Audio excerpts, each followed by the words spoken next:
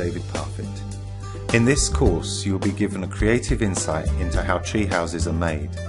The classes will cover the technology and principles needed to design a tree house that meets your needs, along with ideas and skills that will enable you to build your own extraordinary tree houses. You will be given ways to approach most of the situations that you're likely to meet in planning a tree house, and inventive ways of solving the problems associated with this fascinating activity.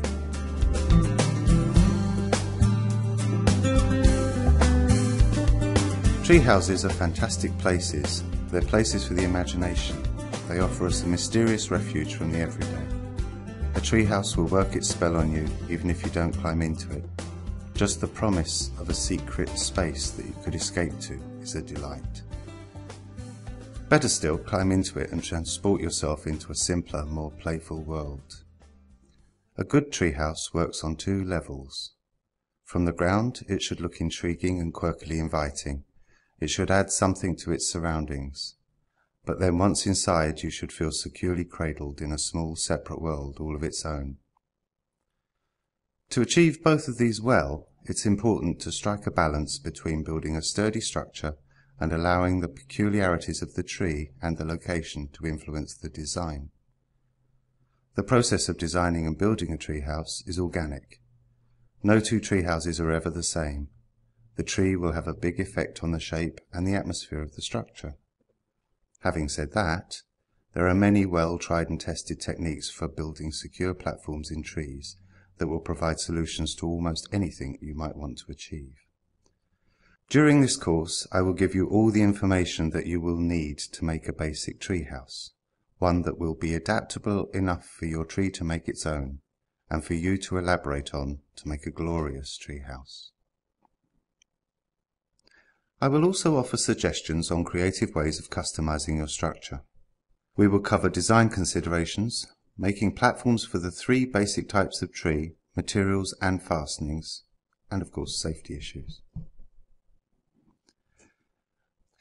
Making a treehouse is an opportunity to use appropriate technology and materials.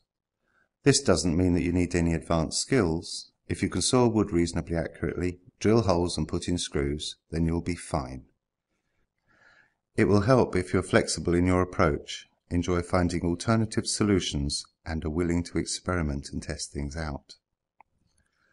Some things you will need to do are going to require a helper, especially at the early stages while you're building the platform. Measuring, passing stuff up, holding the other end of the beams, etc. You may have a particular tree or trees in mind already, but I suggest that you complete all of the videos in this course before embarking on an actual treehouse, as you'll be more familiar with most of the issues that you are likely to encounter by then. It's always a good idea to run through some design possibilities before you commit to anything. Paper is cheap, and in many ways this is where you can have the most fun, being extravagant, unconventional and creative without taking any risks. You may also head off some unexpected problems if you run through the design in your head first. Don't worry if you can't draw. The secret here is to imagine or visualize in your mind the design, and then use drawing as a sort of shorthand to remind yourself. Stick person style drawings are okay. They don't need to make sense to anyone else, remember that. Before you go much further, you'll need a suitable tree. If you already have a tree in mind that you want to build in, use that. If not, pick any tree as an exercise and use it to develop some theoretical skills before you embark on the one. Even if you're just being theoretical, it's important that you base designs on a real tree, because your design will respond to its quirks. Trees that are good for tree houses fall into three main types. Single trunk trees that have no significant boughs other than the main vertical trunk. These can be thick or thin, although anything thinner than a telegraph pole can look very odd with a treehouse clinging to it. Trees that have forks in them, or more complex crowns of large boughs. This is the classic tree, just made for a treehouse. The more boughs the better. At its best, the treehouse is almost already there. Clusters of separate trees that can be bridged by a platform, including old coppice trees. Here the trees are used more like stilts. This is good for aerial walkways too. Each of these types of location have different considerations that I will deal with later, but for now it's enough to know that the tree you have in mind is one or other of these.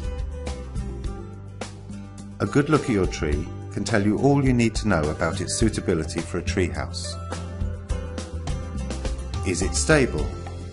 Are its roots firmly anchored? Is it large enough to support the size of treehouse you have in mind?